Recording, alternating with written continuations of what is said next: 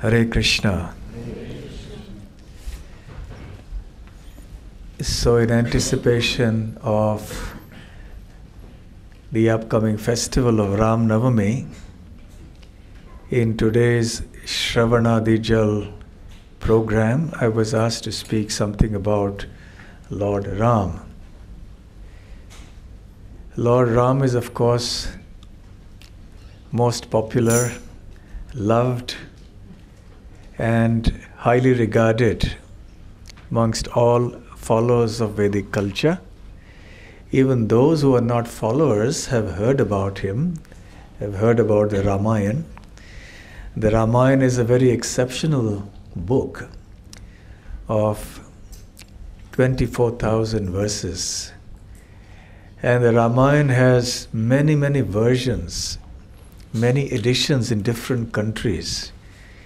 In India itself, you will find many versions of the Ramayana in various languages, each with their own distinct flavor.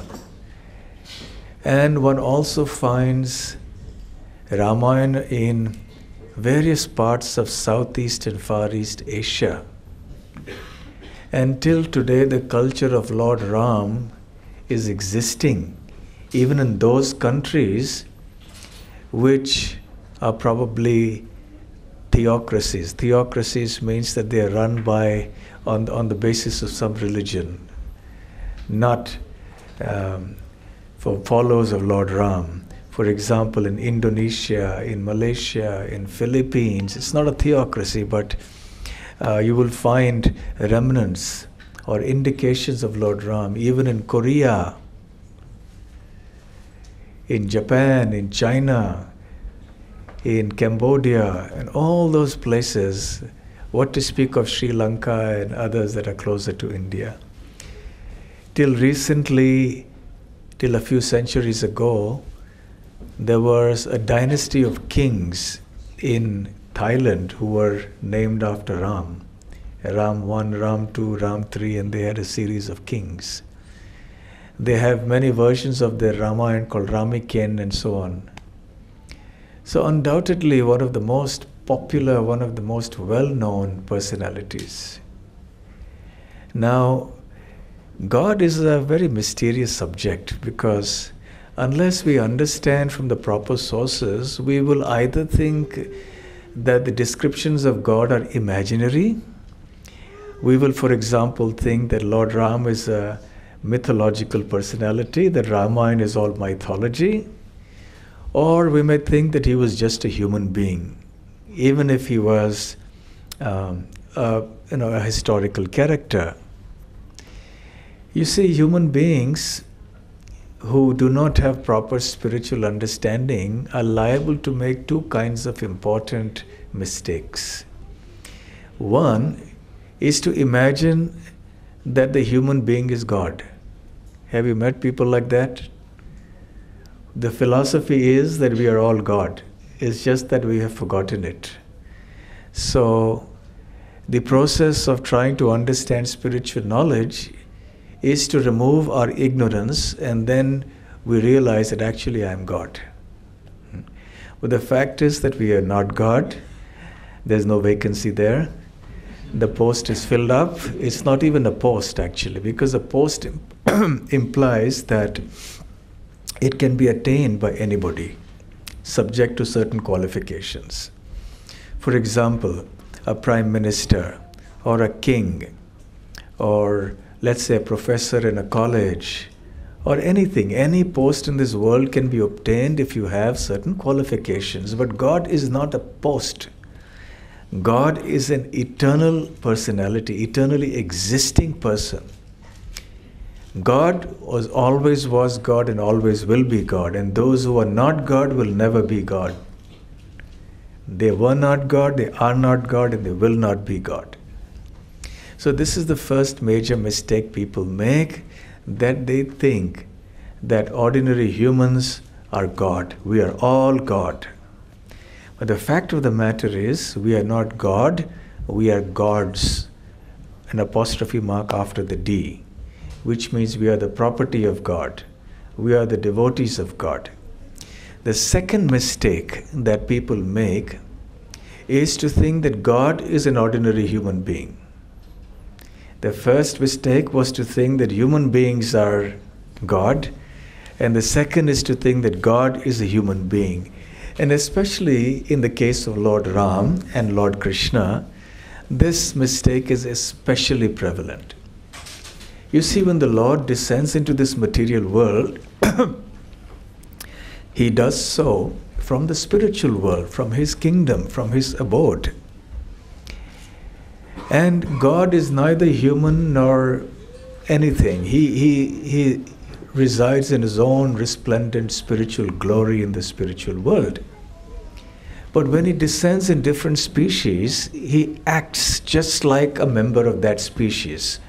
So when he came as Matsya Avatar, he would swim like a fish. When he came as Kurma Avatar, he would act like a turtle or a tortoise. When he came as Narasimha, half man and half lion, then he would roar like a lion. Similarly, when he descended in the human species, he acted like a human being. So because he acted like a human being, people who are not trained in spiritual understanding, in the proper disciplic succession, think that he's an ordinary human being. Even if he did exist, he's just a human being, maybe an extraordinary human being, but a human being nevertheless. But that is not the case. Lord Ram descended into this world to establish what a perfect human being should be. And therefore he acted like a human being. You see, the Supreme Personality of Godhead, Krishna, can manifest many moods. We can also do that as individuals, and we behave differently in different circumstances. Sometimes, for example, we may be angry, sometimes we are happy, sometimes we smile, sometimes we are very grave and serious. So we all have these moods. And we also go to different places and we behave differently in different places. When we come to the temple, we dress in a certain way, we behave in a certain way, we come with a certain mindset.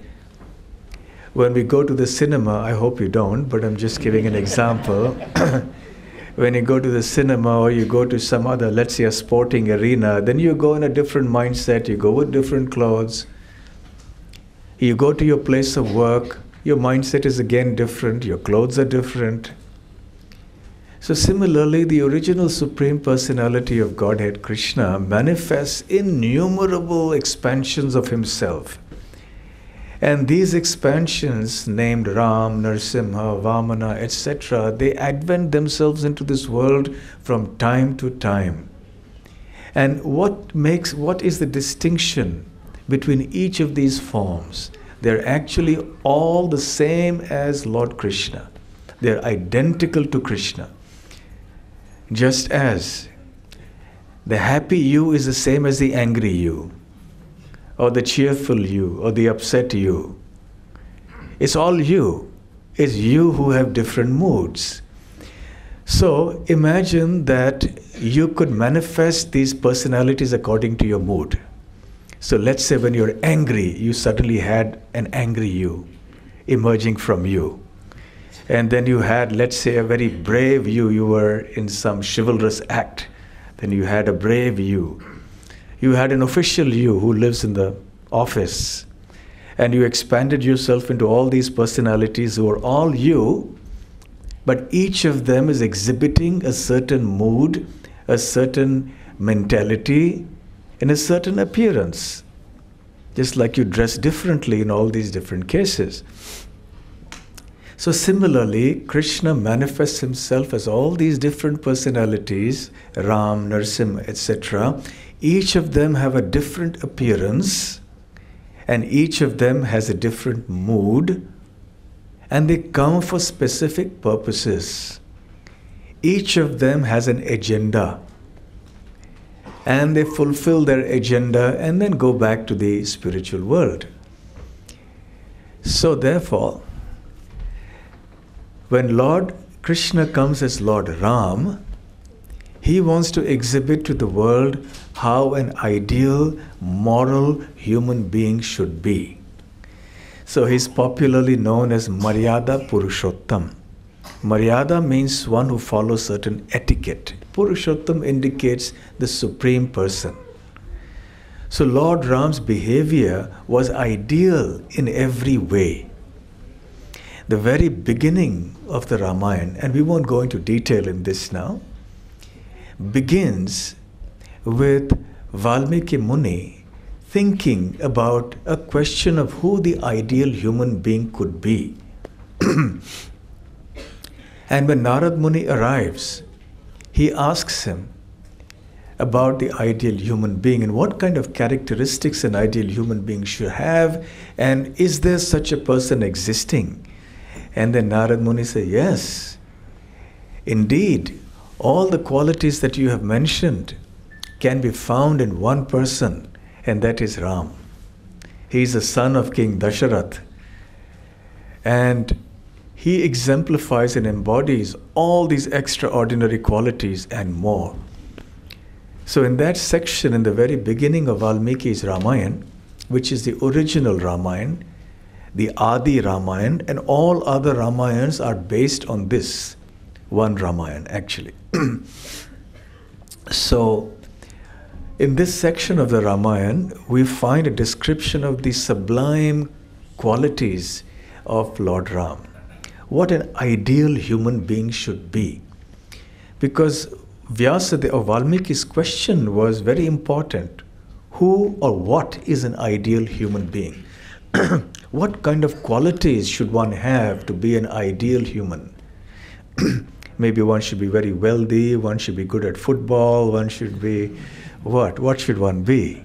These are questions that we ask.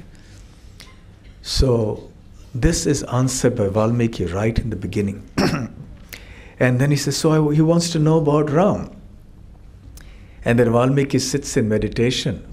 Of course, it's a long story, it's a beautiful story. And ultimately, at the end of the meditation, Brahma, the creator, appears to him. And he says, this whole drama that you saw, this bird who was shot down by the hunter, and then in great angst, in anger, you cursed the hunter. Because this couple, the bird couple, were engaged together, and then you shot them. You were so cruel. So Valmiki's compassionate heart burst forth into a stanza, into a verse, which is called a shloka.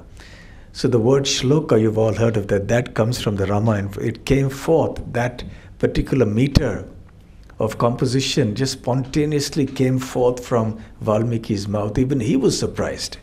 What is it that I just uttered? And his disciples immediately committed that verse to memory. And then Valmiki was thinking, what on earth happened to me? Why did that come out of my mouth? How many of us have experienced that something comes out of our mouth and then we wonder, what happened? Why did I say that? We all experience that? We say something and then, oh, what did I say? And sometimes it just comes out of our mouth, yes? So, but Valmiki was not an ordinary person. Therefore, when something comes out of the mouth of an extraordinary personality like Valmiki, it's something special. So the disciples knew the glories of their guru. So they knew there was something here. Something was about to happen.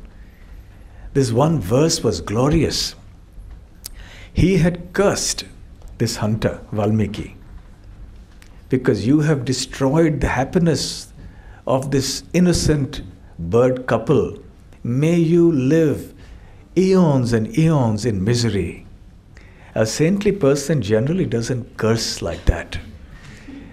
But this came out and he was also surprised. Why did I curse like this? Why did I succumb to anger in this way? And as he was deliberating on this, the creator of the universe, Brahma, descended into the ashram of Valmiki. And he said to Valmiki, my dear sage, please do not fret and please do not be anxious about this. It is I who actually inspired you to speak this verse. Because I have a plan for you. And the plan is that you have to write the story of Ram. At that time, it appears that Ram, when the time when Valmiki Muni wrote the Ramayana, Ram was there. It was at some point just before Lord Ram's departure for Ayodhya. It is at some point there that Valmiki Muni started writing down the Ram. Not writing down in those days, he just composed it and remembered it. And much of the Ramayana is in the future tense, in the sense that it's something that happened after Valmiki composed the Ramayana. So how did that happen? Brahma spoke to Valmiki and said, by my empowerment, you will be able to visualize every single detail of the pastimes of Lord Ram, all his activities and who said what. You will see it crystal clear as if it's happening in front of your eyes. Like today, we can see things on television. Something may be happening far away in the other corner of the globe, but we can have a live telecast and see it right in front of our eyes. So there was subtle technology there, subtle technology based on spiritual prowess, based on mystic potency that was there for great personalities like Brahma, Narada, Valmiki, Vyasadeva, etc. So not only did they themselves have this power, but they could bestow this power upon others on whom they gave their mercy.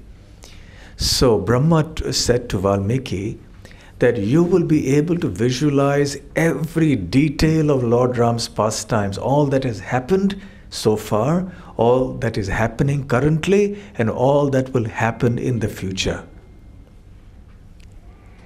And remember, everything you speak, because it will come from inspiration from me, it will be true. Nothing that you write will be false.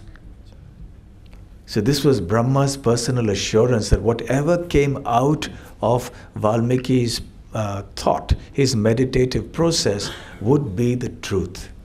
Now we can't say that about ourselves. We may imagine so many things, and more often than not we are wrong.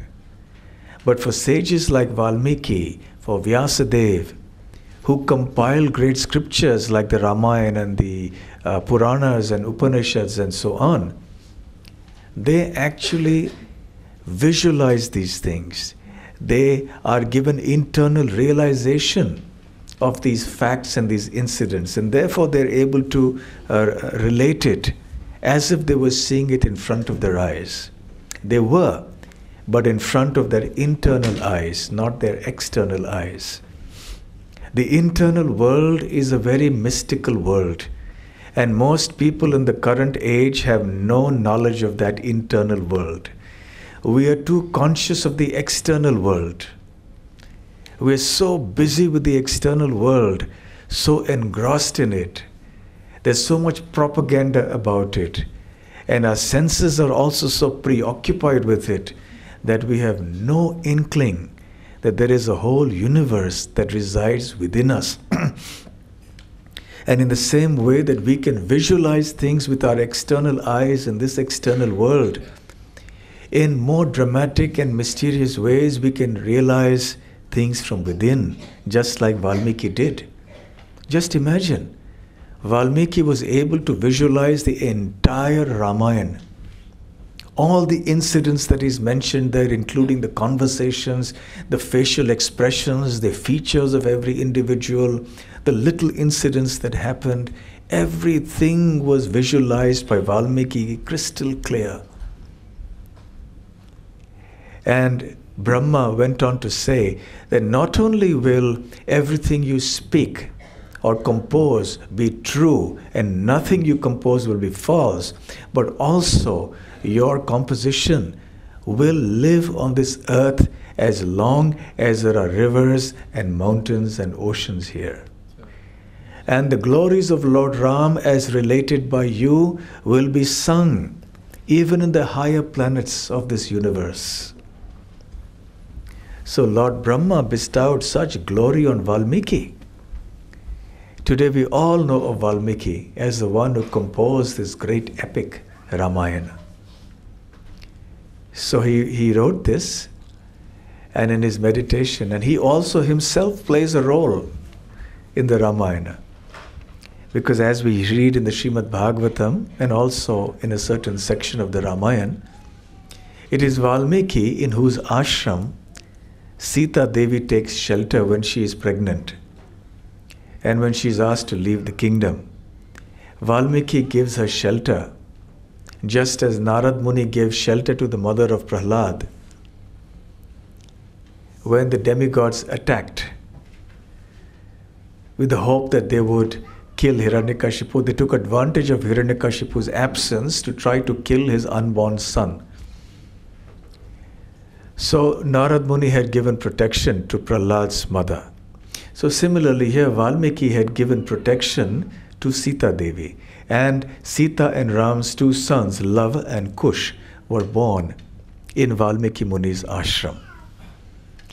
So in any case, as Valmiki Muni narrates this, he goes on to narrate the whole story leading up to the victory of Lord Ram over Ravana, and then the journey back from Lanka to Ayodhya on the Pushpak aeroplane, in which the entire army of bears and monkeys were accommodated.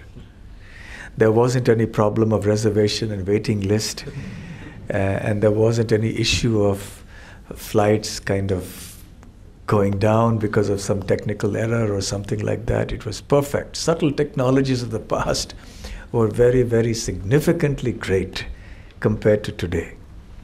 So they came back. So as Lord Ram was coming to Ayodhya in the Pushpak, Hanuman, he landed at some distance.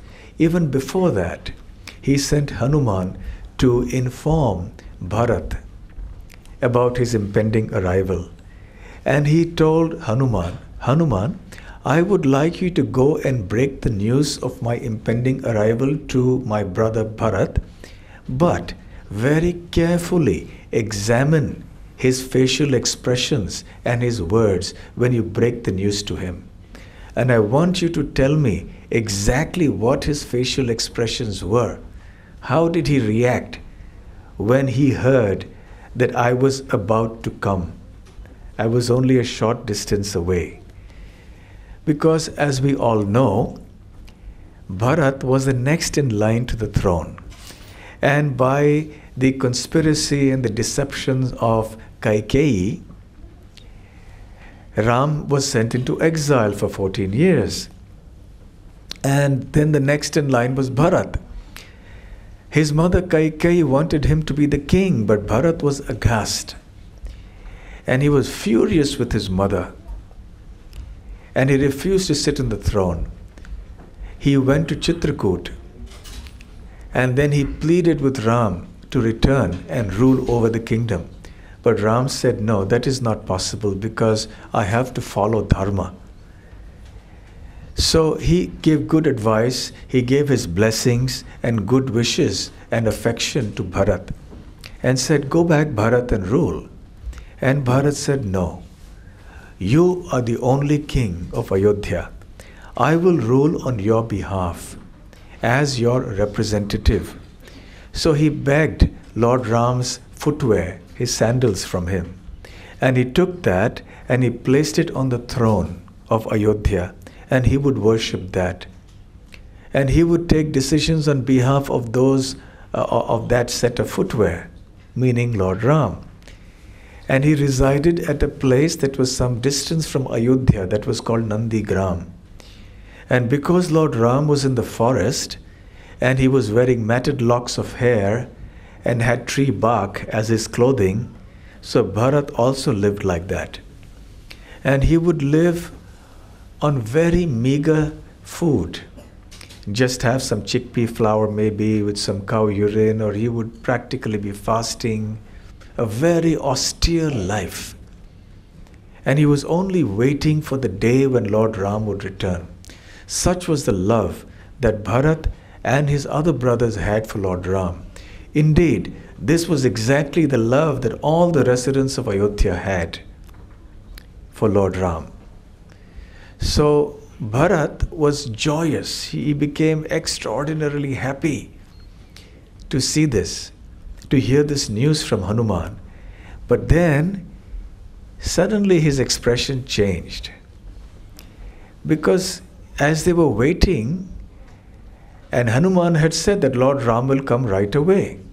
And Ram's intention in telling Hanuman to watch the facial expressions of Bharat carefully was that in case Hanuman, who was very sharp and intelligent, detected some regret or some sadness in Bharat's face, then he would understand that Bharat wants to be king and that he's not happy that Lord Ram is coming back. But Hanuman could not trace even an atomic degree of regret in Bharat's face. He understood that Bharat was completely joyful. He was sincere. But then, as they were waiting and waiting, there was no sign of Lord Ram's Pushpak Viman, the aircraft, coming in. Then Bharat started getting suspicious. He said, I'm trusting you, but monkeys are hard to trust. Monkeys are not reliable. They say one thing now and you never know whether you can believe them or not. And Hanuman was offended. He said, you don't think I'm I'm a devotee of Lord Ram. You can't say that to me. So he was maybe thinking like that. And there in the distance they could see the Pushpak Viman coming in. And that's when he said, yeah, there is Lord Ram coming. And there were shouts of jubilation. And all the residents of Ayodhya came forth jubilantly to receive Lord Ram. And then Lord Ram arrived, and he was accorded the appropriate welcome and greeting by everyone. By appropriate, I mean according to age, according to status, according to relationship. His mothers embraced him. He touched their feet. The elders also blessed him. He touched their feet. The others offered their obeisances to him.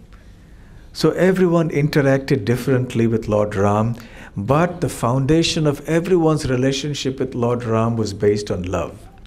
They really loved Lord Ram, and they wanted him to be the king.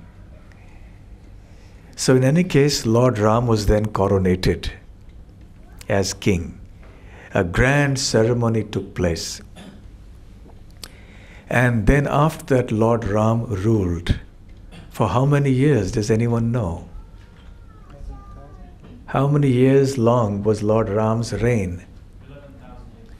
Yes, 11,000 years. And how old was Ram when he went into the forest in exile? Quiz. He was 27 years old. How many years did he remain outside of Ayodhya? 14. So how old was he when he returned and became king? 41. So 41 plus 11,000. Okay, doesn't make much of a difference. So Valmiki says he ruled for 10,000 plus 1,000 years, 11,000 years. So 11,000 years is a long time.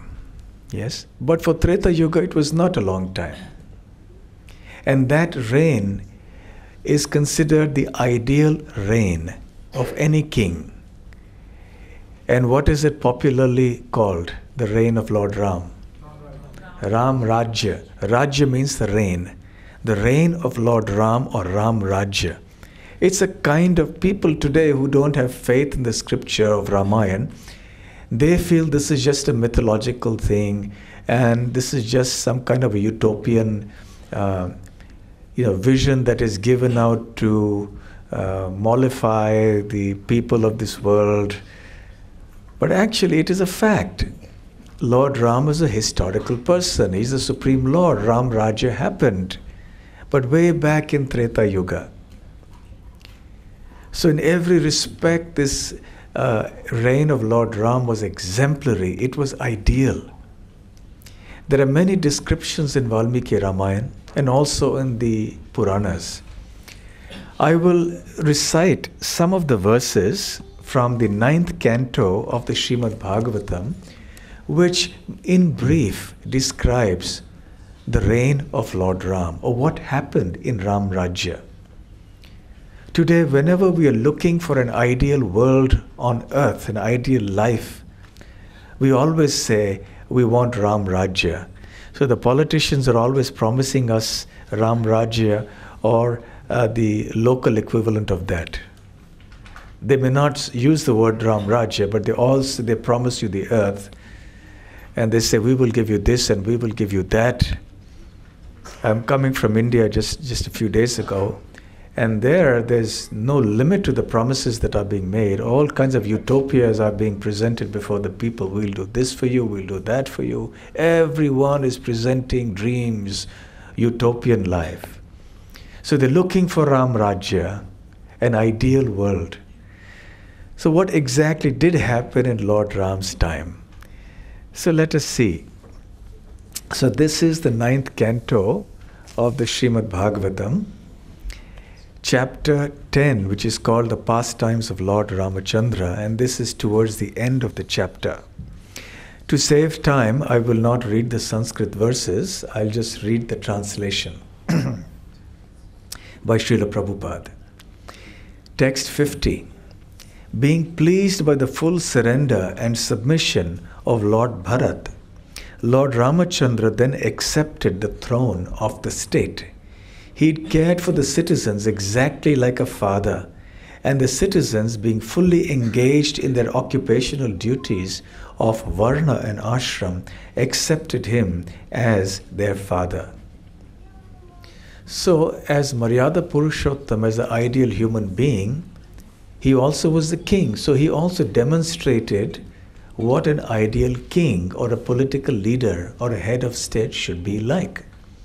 The kind of nobility, the kind of virtue, the kind of qualities he had were remarkable.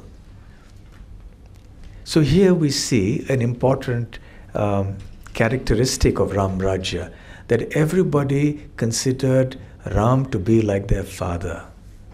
Like children depend on their father or the mother, the praja or the citizens of the kingdom of Lord Ram, they looked up to Lord Ram as a father, and the same affectionate exchange that happens between parents and children also happened there. Of course, many of the citizens were perhaps senior to Lord Ram in age. Many of them were sages perhaps. But nevertheless, it was the duty of a king to protect all the citizens and keep them happy in every respect. It is the duty of the head of state to see that the citizens are well fed, that they have shelter, that they are looked after properly, they are protected in every respect, physically, and very importantly, even in terms of dharma. So, protecting dharma was an important attribute or a duty of the king.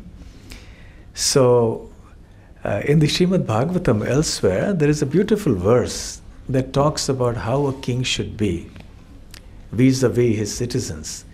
Tokanam pitaro bandhu drishaha pakshma striyaha patihi patihi prajanam bhikshunam grihi ajnanam buddha surit.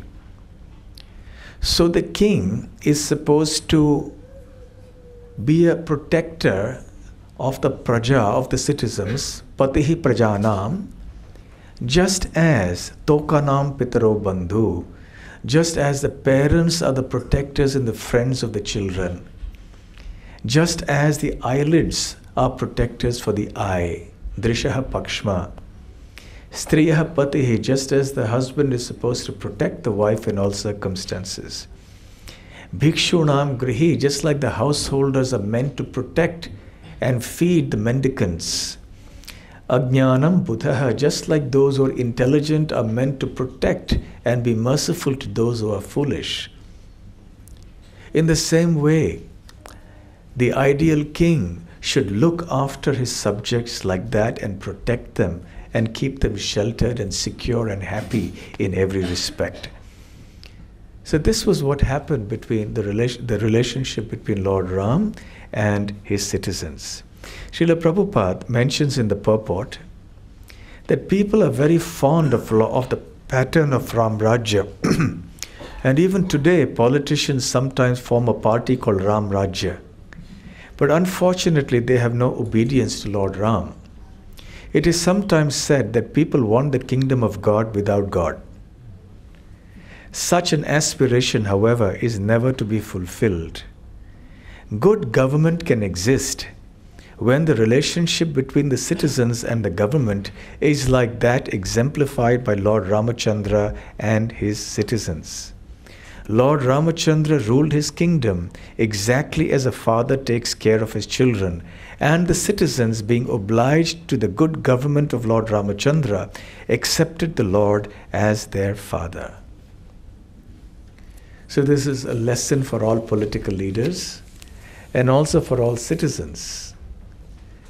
In the next verse, Shukadev Goswami explains, Lord Ramachandra became the king during Treta Yuga. But because of his good government, the age was like Satya Yuga. Everyone was religious and completely happy. So as we all know, there are 4 ages: Satya Yuga, Treta Yuga, Dwapar Yuga and Kali Yuga. And progressively we move down the 4 ages, and everything that is good diminishes with time. Everything that is bad increases progressively with time. From the beginning of Satya Yuga till the end of Kali Yuga. At the end of Kali Yuga, things are so horrendous that there is no other recourse but for the Lord to descend in an avatar. So he will come at the end of Kali Yuga as Kalki avatar, 400,000 years from now. And he will destroy all the miscreants personally and establish dharma and bring in the new Satya Yuga that is to come after this Kali Yuga. So whether it is intelligence, whether it is strength or virtue or good qualities, qualities of love, friendship, valor, dharma, everything diminishes as the ages progress.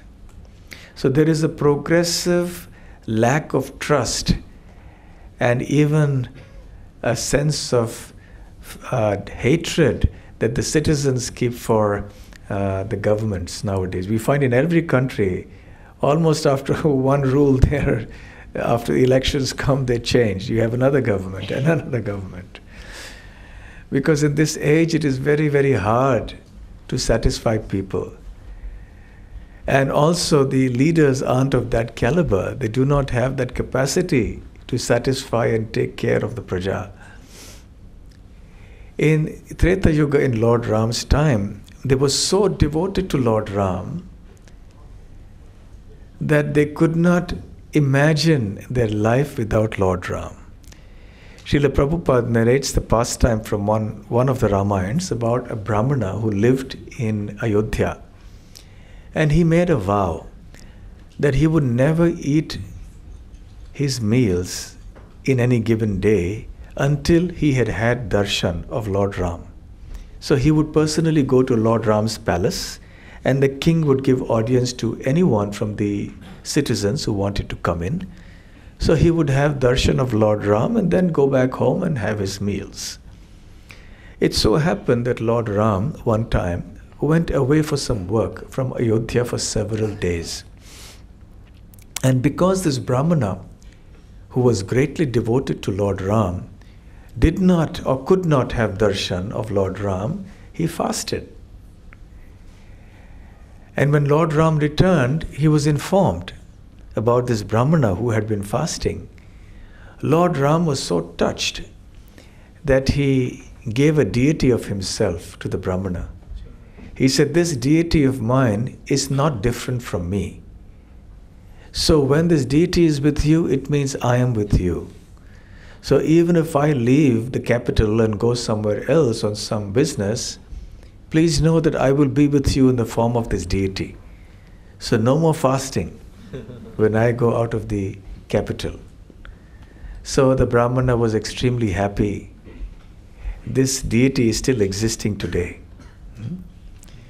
So in any case, such was the relationship, such was the love that existed between the citizens and the king. And Lord Ram's time was the Treta Yuga. The 4 ages are sometimes compared to the 4 metals: gold, silver, copper and iron. So Satya Yuga is called the golden age. Treta Yuga is called the silver age. Dwapar Yuga is called the copper age. And you guessed it, Kali Yuga is called the iron age. Not the stainless steel age or the plastic age, it's called the iron age. Because iron is the basest of these metals. Because iron rusts.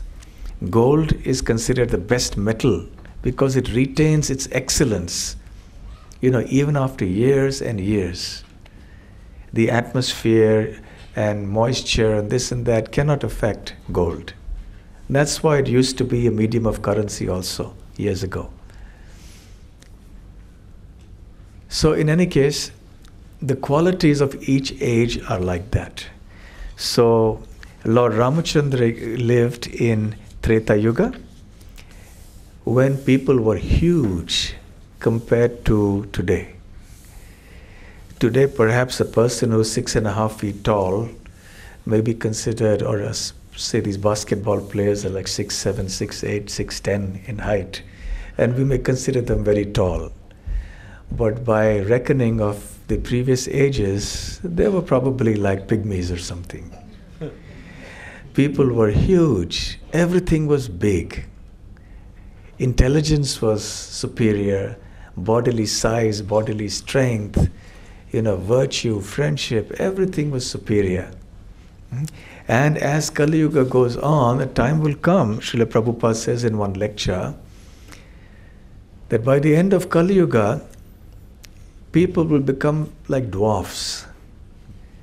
And even a dwarf will be considered a very tall person. And the lifespans of people will diminish. And a person who's 25 years old will be considered a grand old person.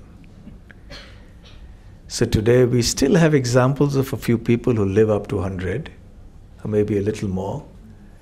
Mostly people don't live up to that age. But as Kali Yuga goes on, the average age is going to drastically drop.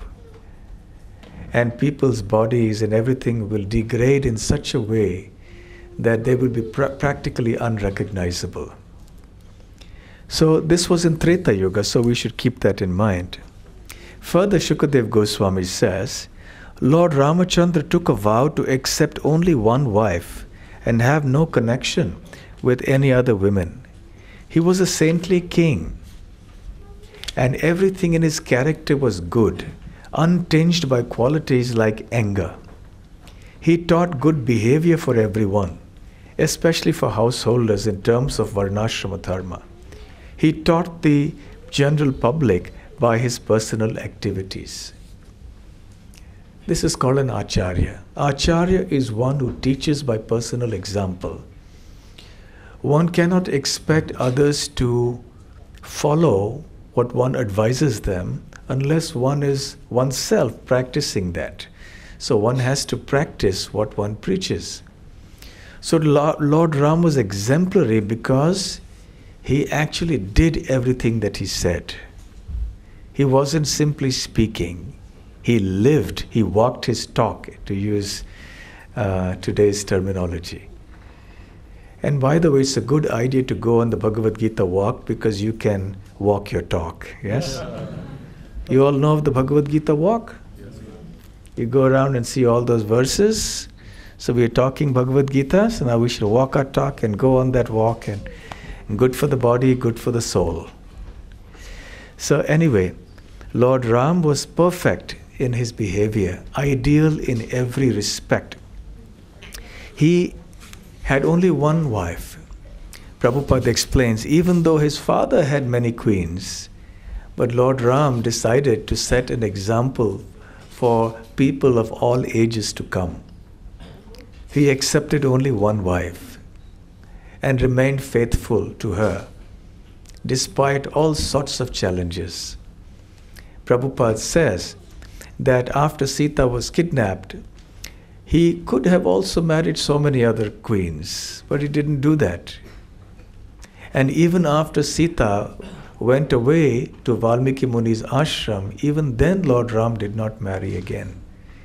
And whenever there was a need for performing some sacrifices, some yagyas, and doing other religious performances, where a householder is supposed to have his wife next to him, because she is the Ardhangini, the equal participant in those ceremonies, he made golden statues of Sita. And each time he had to make a new one, so there were many, many golden Sitas like this. So he remained faithful to Sita all his life. And as did Sita, she remained faithful to Lord Ram. And we know about the tests that she had to undergo. And also, Shukadev Goswami says that everything in his character was good, untinged by qualities like anger. Only on very rare occasions, in very extraordinary situations, would Lord Ram display anger. Can anyone mention any incidents when Lord Ram displayed his anger? While building the bridge to Lanka, what happened at that time? Who was he angry with? To the sea god, yes, because he expected the sea god to come up and he wanted to build a bridge across the ocean, but the sea god didn't come. And Lord Ram became furious. And then he drew his bow and he was going to shoot. But then at that time, in panic-stricken state, the demigod in charge of the ocean, he appeared. And he prayed to Lord Ram. And Lord Ram, also being an ideal Kshatriya, had to forgive and give shelter to one who had surrendered to him. So this is one of the characteristics of the Lord. So now that he had drawn the weapon, now it had to be shot. And he couldn't shoot it in the ocean, so he had to shoot it somewhere. So then he was advised to shoot it at a particular place, and it is said that that place became a desert, but it was also blessed that that place would become excellent for cows. And that part in Rajasthan and Gujarat in modern day northwestern India is known for exceptional breeds of cows. You have many, many excellent breeds there. So that was one occasion when Lord Ram got angry, but those are very, very extreme situations, and that was meant for the welfare of the demigod of the ocean. Sometimes a superior, for the welfare of the subordinate, has to display some anger. But otherwise in his character there were no flaws. Even in his speech, he would always be courteous. I often like to narrate this example of Lord Ram's speech. Valmiki or Narad Muni explains, Valmiki explains that Lord Ram's speech was so exemplary that he was Madhurabhashi, which means his speech was very sweet. He was Mridubhashi. He was soft-spoken. He wouldn't shout. He wouldn't raise his voice at anyone.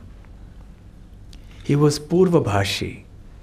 He would be the one to speak first. Sometimes we may meet someone, we may see somebody and think, well, why should I take the initiative and start the conversation? Let the other person start and say, Hari Bol, how are you? And then I'll go and say, okay, Hare Krishna. Sometimes the ego comes up a little bit like that. But Lord Ram No. He would go up to everybody and ask them. He was very friendly, very humble. Whether he was an ordinary person or a king or anyone, he would go up to them and talk nicely to them. So he was Purvabhashi. Another thing Valmiki Muni says is that even if somebody spoke to him harshly in a raised voice, Lord Ram would never respond harshly, and he would never raise his voice even if the other person raised his voice against him. So these are just some of his qualities pertaining to speech, and innumerable other qualities which he exemplified just endeared him to the hearts of all his citizens. And even his devotees today will look on Lord Ram as the ideal person. We worship him because of these ideal characteristics. So, in this way, Lord Ram continued his reign, but there's some other things. I skipped a page actually. Shukadev Goswami says, O Maharaj Parikshit, best of the Bharata dynasty, during the reign of Lord Ramachandra, the forests, the rivers, the hills and the mountains, the states, the 7 islands and the 7 seas were all favorable in supplying the necessities of life for all living beings. Which means nature bountifully supplied everything that was required by those residing here, whether animals or humans or anyone. There wasn't any shortage. There wasn't any environmental crisis. Because people knew how to live in harmony with Lord Ram's will. Ime janapadah svriddha supakvaushadhi virutah vanadri nadyudan manto hiedanta tava vikshitaihi. Queen Kunti prays to Krishna that, my dear Krishna, by your glance, tava vikshitaihi, look, all these trees have become full of fruits and flowers. All the mountains have become full of minerals. All the rivers also have become full of water, and they fertilize the soil on the banks with these minerals, the silt which has minerals. The oceans are full of pearls. You know, the cities, the villages, the towns are all flourishing. So everything, nature was at her resplendent best. And why was that? Because of Lord Krishna's merciful glance upon them. This is how Kunti Maharani prays in the first canto of the Srimad Bhagavatam. Similarly here, Shukadev Goswami says about Lord Ram, that in his reign, the natural sources of opulence supplied everything necessary for human beings. Srila Prabhupada says in his purports in the first canto that human prosperity depends on the gifts of nature and not on gigantic industrial enterprises. It's one sentence which I remember struck me very deeply, and therefore I have memorized it. It's one of those things you didn't forget. Human prosperity depends on the gifts of nature and not on gigantic industrial enterprises. We have a very false and distorted sense of human prosperity. We think of prosperity in terms of having lots of cars and having fashionable clothes and things like that, or having a high GDP. But human prosperity is being able to live in harmony with nature, eating good, healthy food, drinking fresh milk, fresh water, breathing fresh, pure air, having loving relationships with everybody, having no shortage of anything that was good and required in life. Today we seem to be having more and more of material possessions, but we seem to be a very unhappy world. Everywhere the incidence of psychological problems, psychiatric problems, depression and so many other things are growing. Relationship problems galore. No two people seem to be getting along for any length of time, despite all the advancement, all the prosperity. But in Lord Ram's time, there was opulence, yes. Nature provided everything bountifully. Because nature was so happy that she just gave. Just like when someone is so happy in devotional service, they just give their money in charity for the Lord. So Mother Earth was also profusely giving everything that her children, the residents of the earth, needed. And that was because of Lord Ram's glance upon her. And then finally, Shukadev Goswami says, when Lord Ramachandra, the Supreme Personality of Godhead, was the king of this world, all bodily and mental suffering, disease, old age, bereavement, lamentation, distress, fear, and fatigue were completely absent. And please note this, there was even no death for those who did not want it.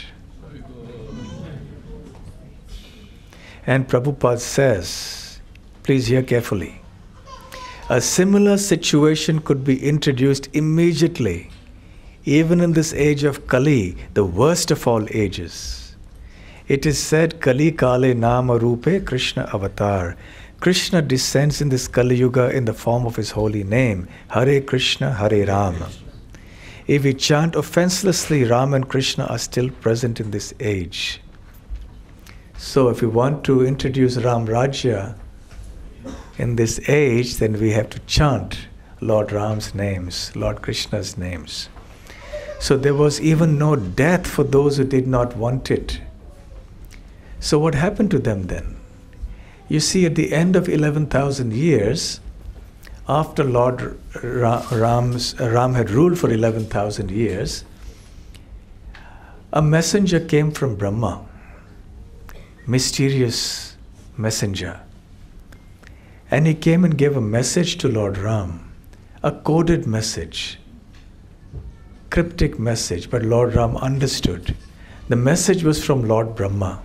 My dear Lord, we demigods had petitioned you to descend on the world, to establish dharma, to protect the devotees, and to vanquish the miscreants.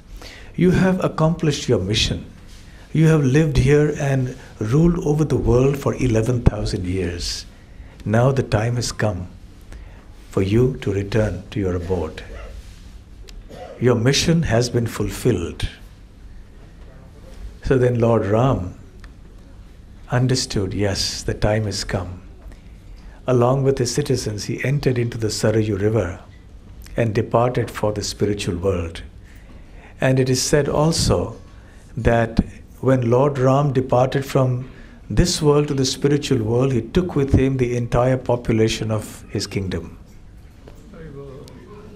So they didn't have to die.